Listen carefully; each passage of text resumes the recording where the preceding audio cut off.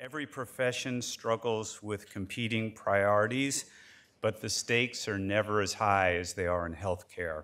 For example, how great is the risk that we will build models that focus so intensely on the person that we reduce the capacity to provide care for the larger population?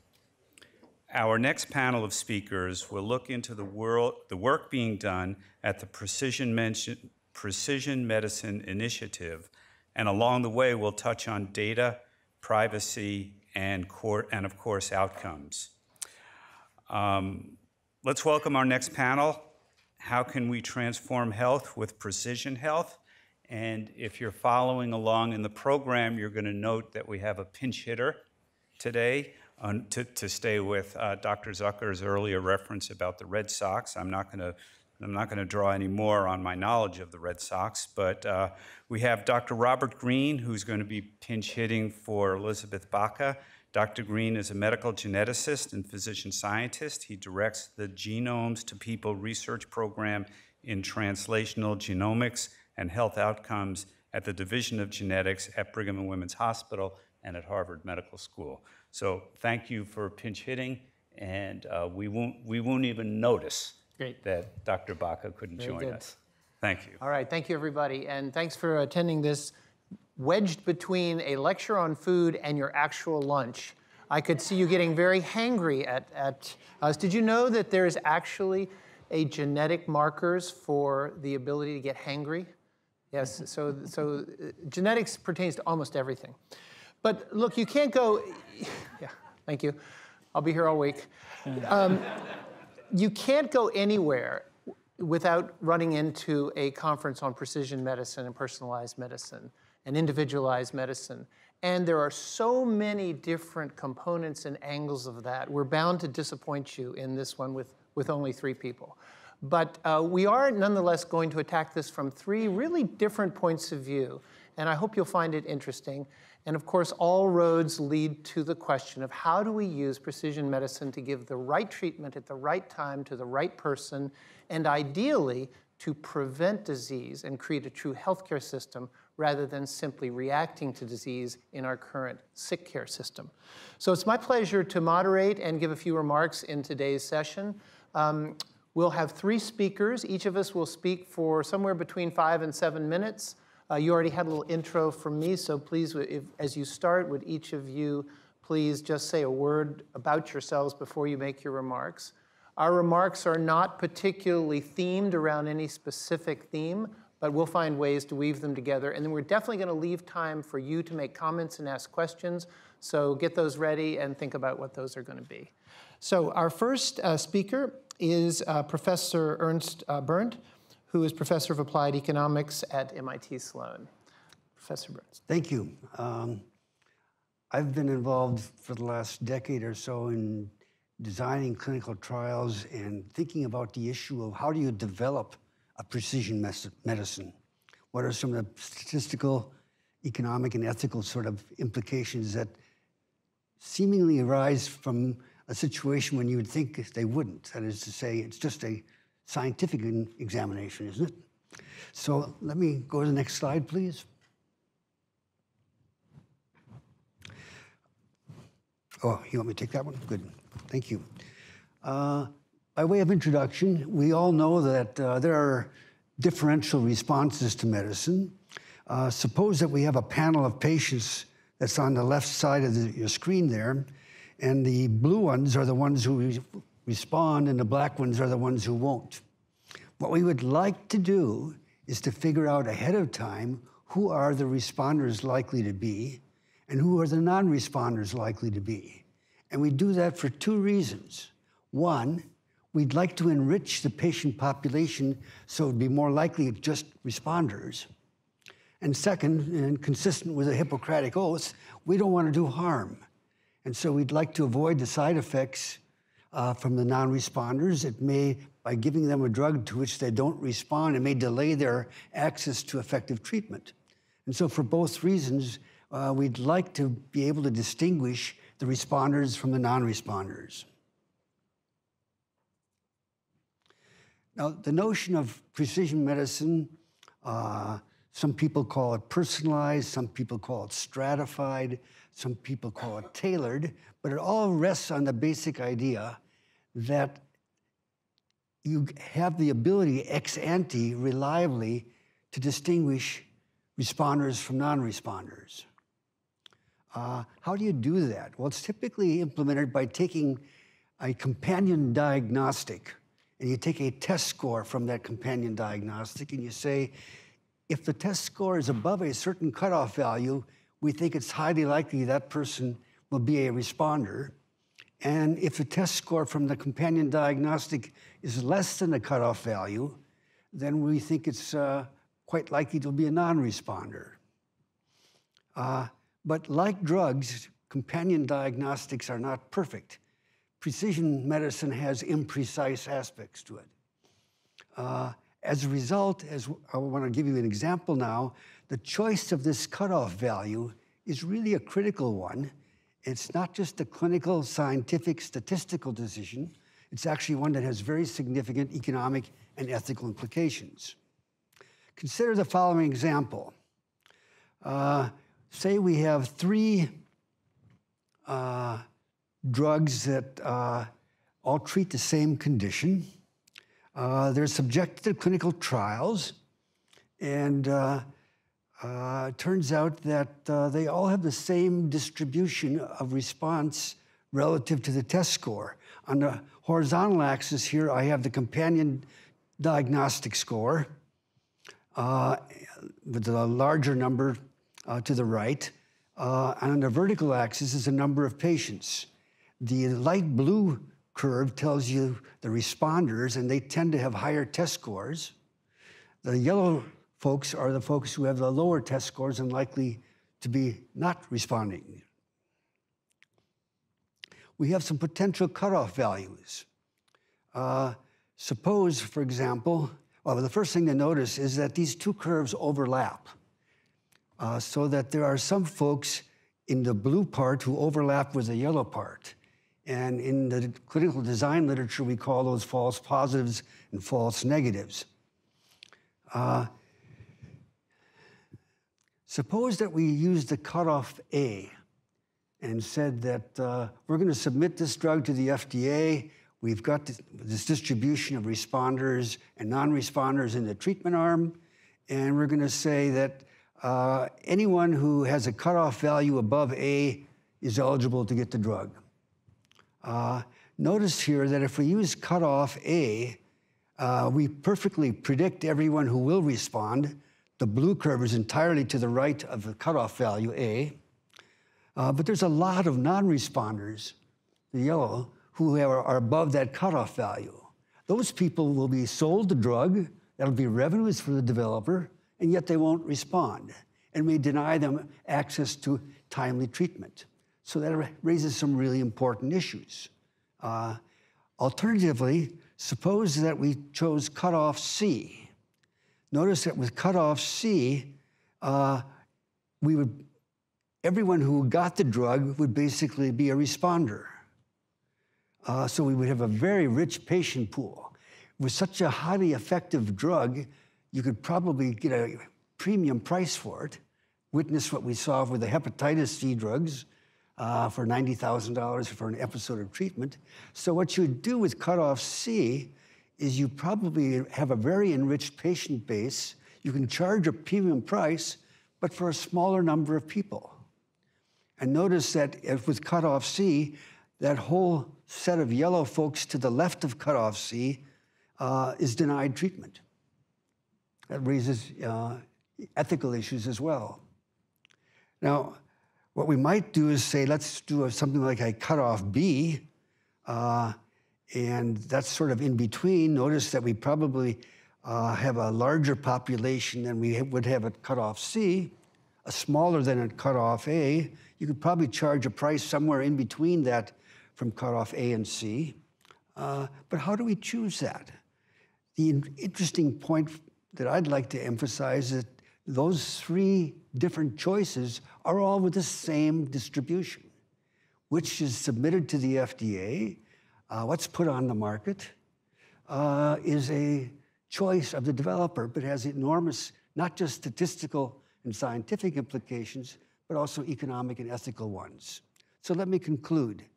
Seemingly objective, clinical, or statistical decisions on the choice of a precision medicine cutoff value inherently has economic implications. Some of you are medical professionals, others of you are just MBAs. For precision medicine to succeed, the common adage of leave drug development just up to the scientists and don't involve the commercial folks is simply not going to be possible with precision medicine. The choices are inherently economic and ethical, not just scientific. And that raises, I think, a very interesting question for this audience, is how do we responsibly develop precision medicines? Thank you. Fantastic. All right. So keep your questions to that, but may I just follow up with one question that, since I have you captive here. The whole notion of precision medicine comes down to the idea that two people have subtle differences, sometimes multivariable differences, that distinguish them in terms of their responsiveness. But the entire precept of science, particularly randomized clinical trials, involves groups of people. At what point does trying to tailor precision medicine almost down to the individual conflict with the notion of science itself, so that there is no control for a human being who is at heart uniquely different than another human being? And where does precision medicine turn into anecdote and even farther into pseudoscience? That's a statistical issue, but a very profound one, I might add. And where we run into it already, I happen to be an uncompensated employee of the FDA, Food and Drug Administration. Where we run into it a lot is with orphan diseases, because orphan diseases have very small populations. How finely can you disaggregate a tumor type into how many different orphan diseases that would have and this is not just a statistical issue, but it raises very profound issues at science. So I can't really answer your question, Dr. Green. Okay, okay, great. Well, let's go on to our next speaker. I've had the privilege of knowing Domenick for a long time. Domenick Bertelli is a partner in Putnam Associates. I'll just tell people just a line or two about what you do, because I really don't have any idea, and then give your remarks. Thanks. Okay. And I'm very interested in dialogue with the audience too, so I'll be brief in my remarks, and I think Robert has some things he wants to say too. I support biopharma mostly on drug development. I've worked across a lot of different therapeutic areas. I've worked on gene therapies and CAR T, and my role is not to be the clinician, but really to help with a lot of the commercialization issues. So helping to figure out where there's unmet medical need, helping to figure out what populations to try and include in a trial. And recently I've been doing a lot of work on biosimilars too, and have a lot of perspectives about how we've done biosimilars right and wrong. But with those as a few points of background, I figured I would try and introduce one potentially controversial philosophical point, and then maybe try and throw out one concrete, interesting idea to mix it up.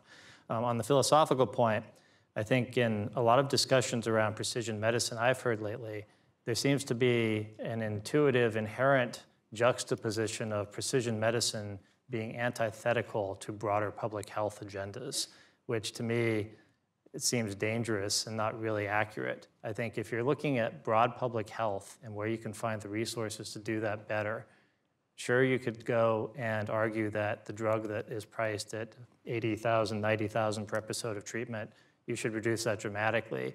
But you could also go and, I think, are you a cardiologist too, besides a geneticist? Well, you can look, there are articles out there that argue that the $100 billion we invested in statins was all wasted if you really look at outcomes. You can find examples where they spent $8 billion putting pacemakers into people who are functionally demented.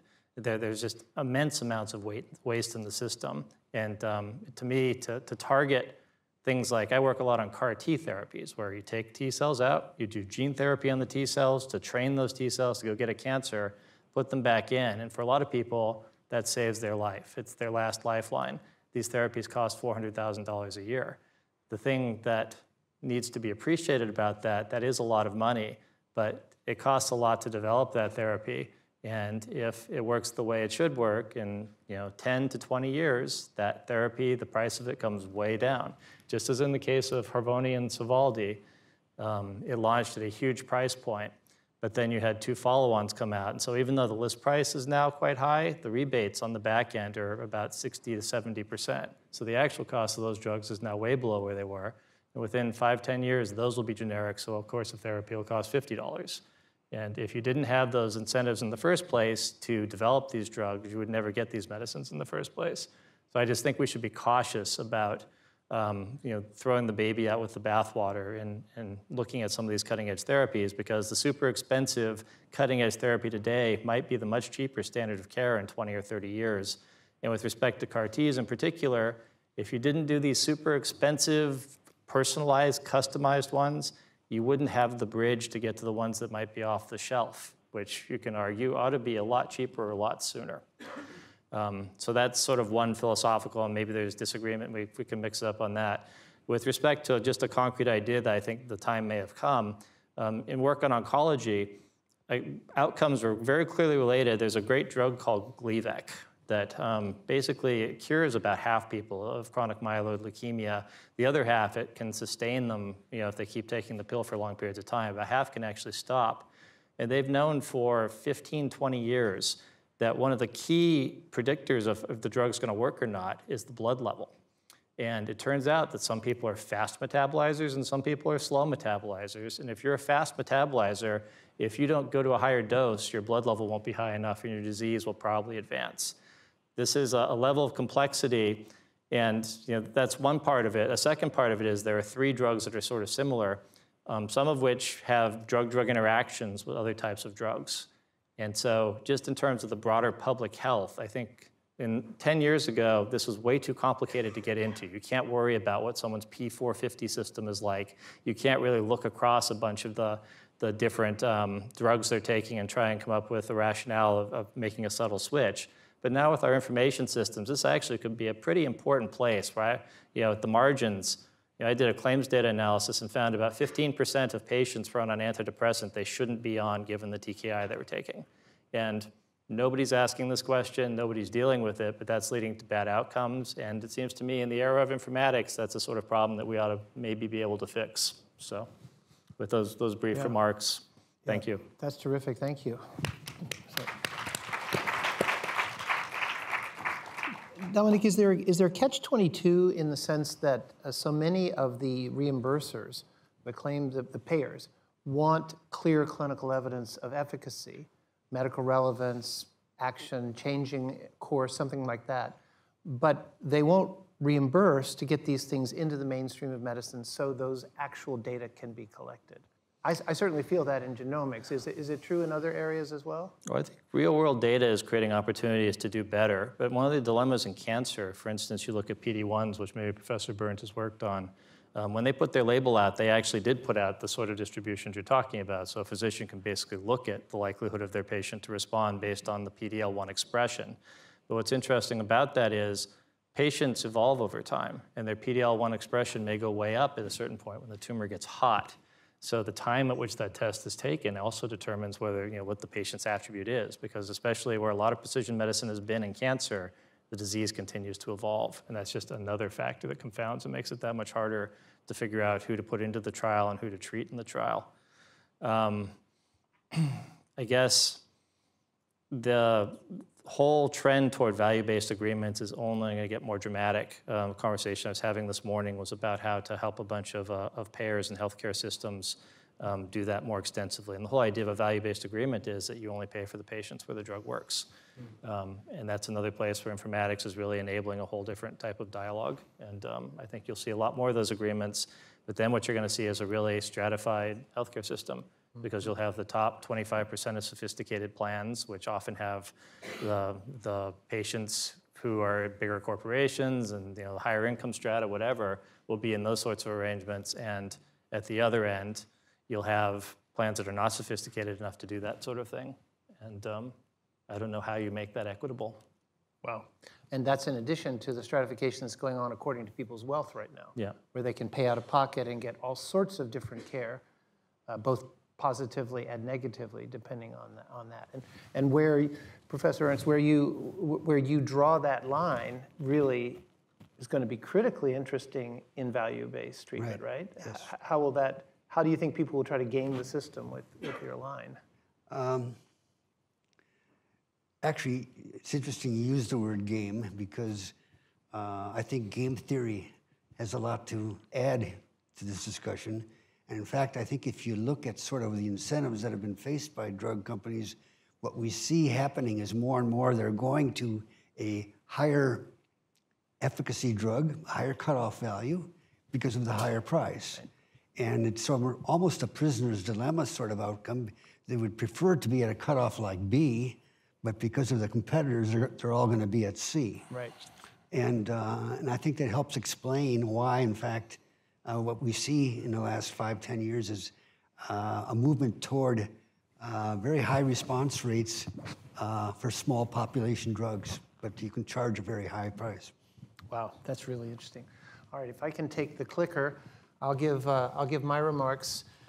And mine are focused on genomics, but I think genomics has been kind of the, one might say, the tip of the spear for precision and personalized medicine, but I recognize, and all of us recognize, that there's far more than that to this. There's the cancer treatment, there's treatments in general, there's all sorts of quantified movement, sorts of situations, there's wearables, there's all the things that Howard talked about in his keynote address. So take this more as just one slice of the pie. But I would also ask as we start out, how many of you have had a commercial genetic test or screening genetic test of any kind? 23andMe, okay. How many of you have actually had your whole genome sequenced? Okay, very few. All right, just Mr. Wall and I. Okay. Me too. And you, that's right. All right, so I titled this talk for you guys, The New Science of Public Health Genomics, and the Transformative Power of Data, because one of the things I'm worried about is whether commercial entities are really going to have voices that are so loud that they drown out the call for data. So just as I always do, just please note my potential conflicts of interest whenever I talk. We're talking about the promise of precision medicine and the movement to healthcare, not sick care. And you might ask, at this point in time, when let's just say genome sequencing, as example, has dropped so that it's less than $1,000, why isn't it being used in preventive care? Why isn't everyone in this room, besides the three of us, why haven't all of you had your genome sequenced by your doctor, with your doctor saying, okay, and we're going to look for these things, we're going to help you out with these things? Why is that? And the reasons are, in my view, because we're the only branch of medicine that's absolutely terrified of our own technology. We've had this notion that genetic information is toxic. We've had this notion that there's too much information there to possibly manage. We've had this notion that participants or patients, or even their providers, will completely misunderstand it and act on it in nefarious or damaging ways. And we definitely have this notion that the harms and costs will outweigh the potential benefits. And so my entire career has been dedicated to a series of research studies which have examined these propositions with empirical data. This study, giving back ApoE for Alzheimer's disease, this study, the first to look at customers of direct-to-consumer genetic testing. This is the first randomized trial of adults who have whole genome sequencing. The BabySeq project, our newest one, is the first randomized trial to use genome sequencing in newborn babies, healthy newborn babies, extremely controversial. And we're following people who have had sequencing. So I've asked to enroll you in my research study today. I'm always recruiting. And then the MilSeq project, the very first study to look at sequencing in the active duty military, which brings all sorts of interesting occupational and potentially bias and even security issues to bear. But today I'm just going to give you a quick overview. What are the medical, behavioral, and economic outcomes associated with what you could learn if you got sequenced today? And our project that I'm going to concentrate on is the MedSeq project, the first randomized trial of whole genome sequencing. You could have enrolled in this. We'd have taken half the room and we'd have said, we're going to get you a whole genome sequence. We'd have taken the other half of the room. We're going to say, sorry, you didn't get randomized to that. We're going to give you some family history, and then we're going to follow you exactly the same way and see what happens. And first of all, we had to ask, can we manage this amount of information? And could the providers actually understand it? And we do believe we took a year or two and we solved those problems with a brief amount of education for primary care doctors and a one-page summary of everything of value in your whole genome. I'm happy to share that with you. But the real question is, did we find anything useful? Would this half of the room get something that would benefit them that you would miss on this half of the room? And I think I can answer that the answer is yes. We found that 92% of people, when you looked as deeply as we looked, not just with a couple genes, but with all known disease-associated genes, were carrying recessive carrier traits that would be important in your reproductive planning or the reproductive planning of your children. And we found that a startling 20% of people were walking around with a Mendelian, a single gene mutation that puts them at risk for a future cancer, a future heart disease, or a future disease of some other kind. Moreover, we looked at polygenic risks, which are the common genes that put together risks for heart disease, diabetes, and so forth. And we could identify, a lot of people, it's just a mishmash. You got 50 genes putting you at risk and 50 genes that protect you. But there's a tail, a long tail of this. And about 10 to 20% of you will be on that long tail where you're at really elevated risk for heart disease, diabetes, and atrial fibrillation, and other common diseases. So we're able to put this all together and I believe give back people useful information. So the other question that comes up, just again, a quick preview, is would this half of the room have much, much higher healthcare costs because of all this extraneous information? And would it be really not worth what they'd spend on it?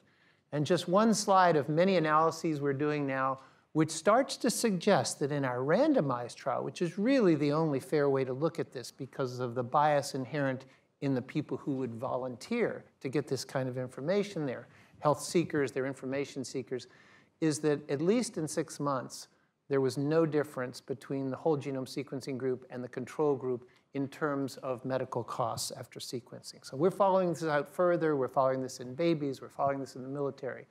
But the BabySeq study has really captured people's imagination because Francis Collins and others have been asking for over a decade, are we there yet? Are we at the point where all of your newborn babies, it's going to be just as common as that heel stick test that looks biochemically for stuff? And so I think the question is, if you are having more babies or your children are having babies or anybody in your orbit are having babies, will those babies, how soon will those babies be fully sequenced to predict and prevent disease? So to end up, I just want to say that there's a lot of interesting resistance to novel technologies. And sometimes that resistance comes from medicine. Sometimes it comes from the very specialty out of which that novelty is arising. And medical geneticists, my brethren, are the most resistant to this of anybody you will find. It's really fascinating. But I do believe this is going to change, that more than 90% of us are carrying critically important recessive carrier traits. Over 80% of us are carrying atypical pharmacogenomic variants. 18 to 20% of us are carrying monogenic disease traits which may manifest at some point in time. And 20% of us times, 4, 5, 6 different polygenic common conditions are in the top quintile of risk, putting us at 4 to 5 times the risk of the person sitting beside you. So there's going to be plenty for your doctor to work with. So those are my remarks, and I would alert you in a completely self-serving ad. I would let you know that we are soft launching our new Boston Preventive Genomics Clinic at Brigham and Women's Hospital. And if you are interested in paying out of pocket, not to us, but to the lab, to get your sequence done, we'd welcome your inquiry about that. So those are my remarks. Thanks. All right, so now we've successfully gotten through our remarks. Would you all have any comments about my talk or each other's talk before we open it up to the audience? Does the audience have anything? Yeah. Okay. Statisticians are going to have a field day. Yeah. Well, I'm they already sensing do. a theme. Okay, sorry, I saw a hand up here. Yes, sir. Yeah, There are people with microphones for you. for Dr. Green, two quick ones. One, the study that you cited that showed that 6 months out there wasn't much difference between the two groups, right, in terms of financial costs. If this is predictive over sort of the course of a lifetime, the real numbers are going to be later on, aren't they? I mean, that you wouldn't expect too much change within 6 months, would you? So Yes, absolutely. And in fact, that was MedSeq data. In our BabySeq data, we are seeing an increase in healthcare spending after sequencing. But I show that slide only because it's almost been an article of faith.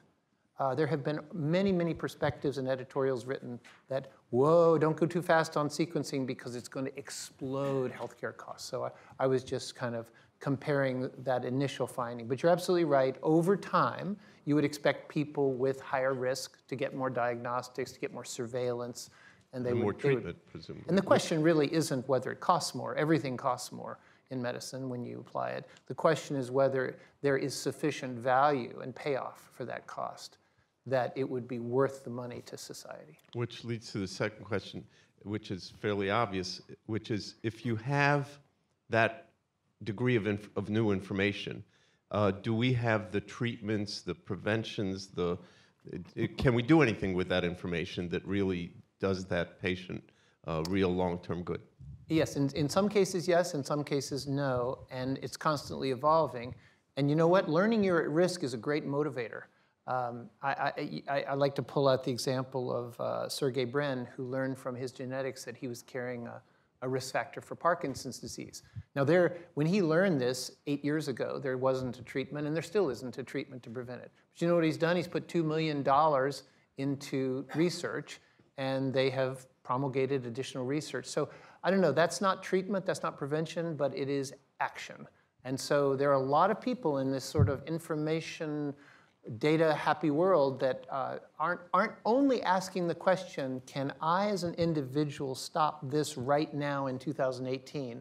They're asking, how does this information change my life? How does it change how I interact with clinical trials? How does it change how I support research? How does it change my engagement with advocacy?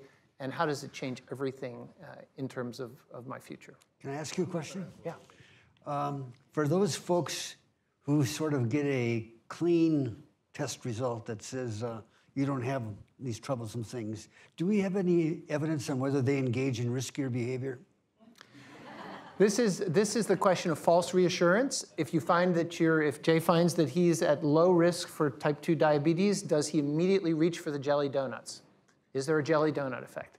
And the answer, as best we can tell, is no. We've looked at that with some smoking cessation studies and some questions about people who found they were at lower risk for breast cancer. Did they then go less to their regular surveillance? We've been unable to find any data for false reassurance. It's an excellent question. It's also one of those questions like cost that gets thrown up like chaff in the face of this kind of progress. Yes. Hi, I have a question. So if someone is at a higher risk based on the sequencing, is there any concern around insurance companies saying, well, now you're predetermined for a higher risk, so therefore we're not going to cover? Because that always happens with certain things. So I'm wondering if that's been looked into. Domenick, do you want to take a start at this, and I'll run at it? You have actually had yourself sequenced. Were you concerned about that? Yes and no. I mean, I think they don't have any right to seize my sequence, right? So are they going to have some ability to know I've been sequenced or to get that? Of course, there are privacy concerns. I think if you're worried about privacy concerns, there are probably 25 things above that would worry me personally. I have heard though, and I know we have health insurance experts in the room, I have heard though that the state regulatory boards are way behind on this issue, and that we need a much better regime than we currently have. So I think it's a very legitimate question. I mean, I think, like, for example, some folks who want to get, like, short-term disability, if they have a pre-existing conditions, are denied that. So it's just something that, to kind of think about as we move forward. I love the idea, but there are also sort of consequences in the way that insurance companies look at things. Right. And Well, you know, I got a CPAP test. What do you call these things? You do the somnogram, whatever. And because my CPAP score was a certain level, I didn't have sleep apnea. But just being a little bit higher than that, my life insurance went up, premium went up. So, I mean, there are lots of little things like that. Yeah. And as most of you know, there is a federal law, Gina, that protects you against healthcare insurance discrimination and employer discrimination, but does not protect you against life insurance, disability, or long-term care. So those, I can tell you, those insurance companies are actively looking at the degree to which, as more of you get sequenced or genetically tested and know more about your risks, they want to avoid adverse selection by making sure they know what you know. And frankly, that's a legitimate economic argument.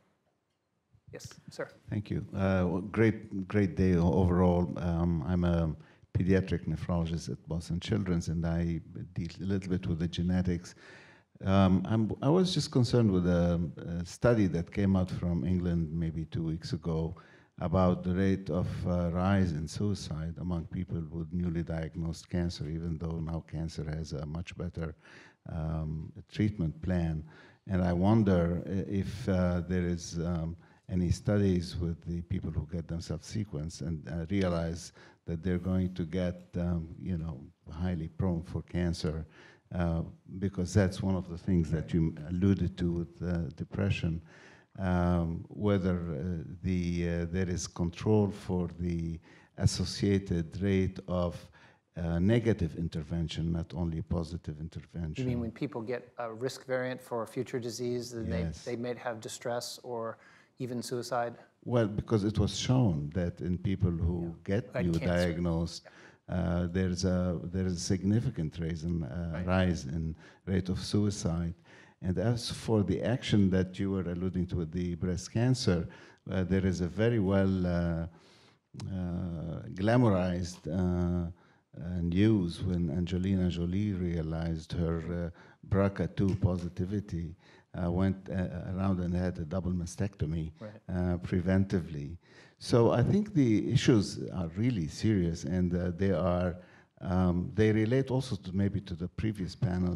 You know, how do you behave with the jelly donut kind of thing? Great point, yeah. So these were So my the remarks. Angelina Jolie is like a Rorschach of this whole issue, because depending on how you see that, you can read that in so many ways. And because the reaction to a BRCA1 mutation for breast and ovarian cancer is so emotionally laden when you're thinking about surgery like that. But just to answer your question directly, there is no evidence that I'm aware of increased suicidality among people who are at risk for, but do not yet have, diseases like cancer and heart disease, but who have learned of that risk through genetic testing. There is, and of course it's a very different issue. If you have the disease, you have cancer, versus if you're told you have a percentile chance of getting it. Did you guys have anything you'd like to add to that concern about, Domenick, I won't ask you what you learned in front of an audience from your genome, but were you concerned, did you go through the mental exercise of imagining you learned you were at cancer risk, and did you sort of try to figure out how you would feel about that? No, there are two markers. My grandfather died of colon cancer, and my grandmother died of Alzheimer's. And so there are markers, pretty clear markers for both of those things. And I was interested to see if I had them. And I kind of thought that I would have them. So I went in with that expectation and was then sort of pleasantly surprised that I didn't. So on some level, it worked out the opposite of what I was kind of expecting. But a lot of these things, especially anyone who's done 23andMe knows this, it'll say, oh, you have a higher genetic predisposition to this disease, which means that the average person has a 4% chance, and you're up at 6%. Right. And on some level, what do you really do with that information? It's not like it's black and white, the sorts of information you get from this. And That's right. To me, that's one of the big learnings of the genomic revolution, that, okay, you have your genome sequence, but then there's the bacteria in your gut, and there's the metabolome, and all these other things that are at least as significant. So That's right. It's ironic that the power of genomics, as we learn about it, means that it's not quite as powerful. While following up on that, Mr. Williams over here, you also put your hand up that you had gotten sequenced. Did you have concerns that you would find something like a cancer predisposition or heart disease predisposition. Did you think about that? Did you anticipate that? Did you almost say no because you felt you wouldn't be able to handle that? Or did that not go through your mind? Well, as I mentioned to you when we discussed it, I was part of a group of people, and it was interesting to me that in the group, it was the physicians who were most concerned about actually taking the test and what they would learn, because the test provided progressive levels of disclosure, meaning you want to know everything. You don't want to know if it relates to your nervous system or different components of health. In my case, I want to know everything about everything. And because I'm curious, and I felt that if I learned something, I would use time differently and think about life on a daily basis differently. Right. And while the microphone is down here, Howard, may I ask you, hearing all this, would you like to change the state regulations around genetic testing in New York? So we are looking at all this. I mean, I'd like to follow up on the question that you asked about the insurance issues, because that is a big issue here, and I'm curious. The Human Genome Project sort of said you can't ask, or I wouldn't say the project, but they said that you can't ask about discrimination based on this. But what if you put on a form, an insurance form, that said, have you had your genome tested? That's not asking what it showed, right? And then if they ask the follow-up question, was there anything of concern to you? Right? So that's like a lawyer asking a question in that way. Right. And not disclosing anything, but just asking. And then somewhere in some insurance company, they're saying, okay, well, they said they were worried about something. Now you've got a problem. I think that's the part that makes people nervous. In regards to the state, yeah, we are looking at this issue. Are you talking about health insurance or life insurance? Health insurance, but life insurance also. I didn't think about that part. Yeah. Health insurance, absolutely. They're not supposed to. Obamacare sort of completed the circle. And with Obamacare and absence of bias on prior risks, they're not supposed to be able to do that. And then genetic testing kind of fit into that. But as you disassemble Obamacare, you back into the question of whether they can bias against you. That's right. And as far as life insurance, they can ask you right now, not only did you get it, but what did it find? Right now they can ask you. They just aren't doing so because they're afraid of the public reaction. But they can at any time, and they probably will. I've been talking to CEOs of some major life insurance companies about this and whether they would be willing to adopt what's called a concordance, like they did in the United Kingdom, where they agreed not to weigh this in underwriting below a certain level, which was pretty high, 500,000 pounds. Yes, sir. I'll just say that if you're on Facebook, they can figure out your credit score. And I've been told by people who work in insurance that they could also do brilliant adverse selection just by looking at your Facebook page if you had one. Right. But it's not a done deal. Life insurance companies do not underwrite on the basis of race or ethnicity, because we would consider that to be socially abhorrent. So if we made it socially abhorrent for life insurance companies to underwrite on the basis of genetics or other kinds of risks, Facebook, whatever, we could force them through regulation not to do so, and they would probably survive. Yes, sir. Yeah. I'd like to extend the conversation about the effects on insurance to beyond what is protecting the individual and what's protecting the insurance company, or even what's protecting the rights and interests of the employer, to what's protecting the rights of society. And what I'm thinking, I'm involved in space travel. What I'm thinking about is if we go and commit to sending astronauts to Mars, we want to have people who are going to be in good shape physically and mentally for the whole 3+ year mission. To what extent, I'd like the panel's reaction, to what extent must they be sequencing? Should that be factored into their selection? Do we as a society have the right to say, you may not go because I don't want to risk billions of dollars on you as a result of this sequencing? Great. And you could extend that argument into the military, into public bus drivers, into pilots. Would you want somebody flying your domestic airline that had a known mutation for sudden cardiac death? Ask yourself that while we ask this question. I believe they did studies on the twin astronauts. People here may know this better than me. I think it may have even been in MIT Technology Review, but one of the things they found was these two guys have the same DNA, but the one who went up in space, it actually changed how that DNA was expressed. So on some level, genomics only takes you, again, part of the way to understanding what the real impacts of space travel are. But Ernst, if we really think about this beyond genomics, think about it in terms of wearables, in terms of cognition, in terms of 100 different variables. How does a statistician create some sort of model for occupational success or failure out of this? And is it fair to try to do that at the space explorer level, the military level, even the regular employee level? Should you be a statistics professor if you don't happen to have a certain constitutional bias toward being good with numbers? Should you be allowed to be?